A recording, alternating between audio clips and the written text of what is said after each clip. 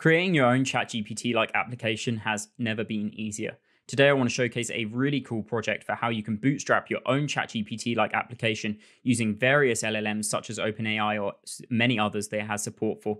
And it's going to be able to query and index your own data so you can provide it some files and it will be able to query them for your users. It's really simple to get started, and better yet, it uses Next.js and ShadCN UI under the hood as well if you want it to. You can also set it up with just an Express backend or a Python backend, but let's jump into it.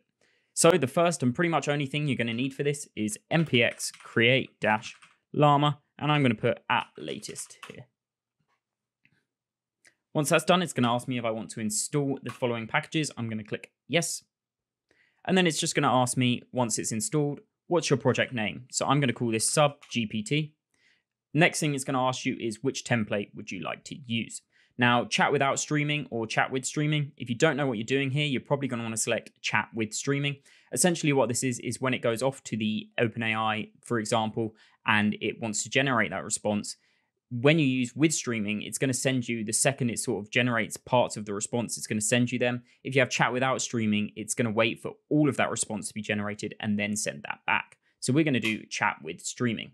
Next, it's going to ask you, do you want to use Next.js, Express, or Fast API? As I said, the Fast API or Express, that's just going to be the backend for it. So if you just want to set that up so that you can query your own and index your own data with an LLM, we're going to use Next.js so we get sort of the full stack project. Then it's going to ask which UI you'd like to use. You can just use HTML here within Next.js, but we're going to use ShadCN so it looks nice and fancy. And it's going to ask you what chat engine you would like to use. Now, the context chat engine is the one that's going to be able to index your data, and you're going to be able to talk to ChatGPT or whichever LLM about your data. And the simple chat engine is essentially just going to forward your request to that LLM. So you're just going to get back the basic response that offers.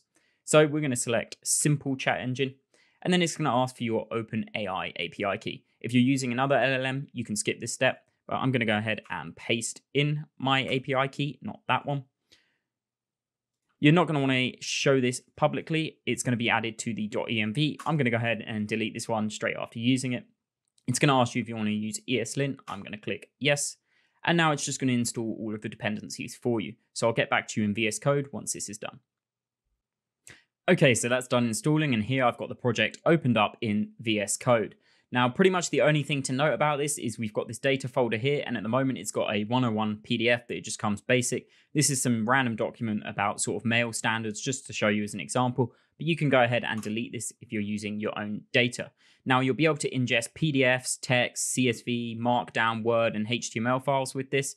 And if you're going to be using the Python or Express backend, it can actually do audio and video as well. If you're using this Next.js one, it's just going to be those Markdown, Word, HTML sort of basic files. So what we're going to do is we're going to go ahead and put in a document into that data folder. Now, it's worth noting as well that it's going to query these at build time. So what you want to do with that is you're going to want to go to your terminal. And at the time of writing this, there actually seems to be a bug with the command line interface. Essentially, it's not getting the .env file. There does seem to be a PR request for this that I've already seen, so this should be fixed possibly by the time you're watching this video. But if that occurs for you, all you need to do is export OpenAI _ API _ key, like so, and then paste in your OpenAI key again.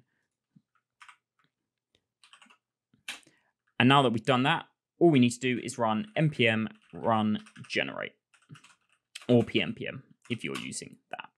So here we've done npm run generate, and what you'll see is it's finished generating sort of the storage. So this has gone through the documents that I've added to data. As I said, this occurs at build time, and it's indexed that, so we'll be able to chat with that. Now let's get into the really cool stuff of launching this. So if we now do npm run dev, we'll see that this will launch a Next.js application. And if we click localhost 3000 here and open this up,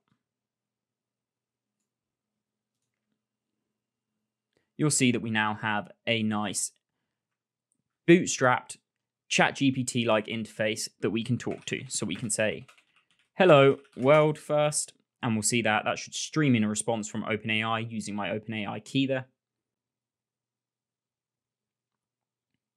And there we go, it's responded. So it's going to say, how can I assist you today? This is just, as I said, this is now interfacing with the OpenAI backend that I've set it up with.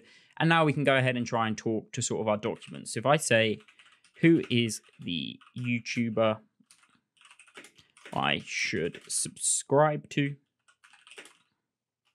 And make sure I spell that right. We'll send that off, and then it will say, based on the context provided, the document mentions a YouTube channel called Jolly Coding that offers programming tutorials and coding tips, and it's a good choice for you to subscribe to. So I recommend doing what OpenAI has said there, and that's pretty much all I'm going to show off in this video. I'm going to link the documentation down below for how you can change sort of your LLM and some more advanced use cases that it has. Thanks you guys for watching. Leave a comment if you have any questions. Thank you very much.